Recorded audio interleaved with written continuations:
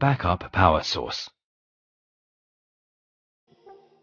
The system has no UPS. Instead, it uses two kinds of power sources, AC and DC. AC is usually used for ECDIS while working, and DC is used for backup in case of a blackout. When AC power is lost, ECDIS shuts down after 1 minute. When the AC power is supplied within a minute after the blackout, the ECDIS can operate as usual. If 1 minute or more has passed, the system will shut down automatically. The LCD will react as follows.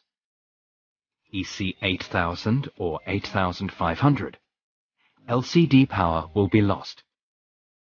EC-8100 or 8600.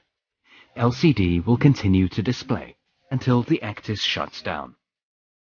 Note: DC power will protect the ECDIS software and circuit. The red switch, EC-8000X100 DC breaker, must always be kept on.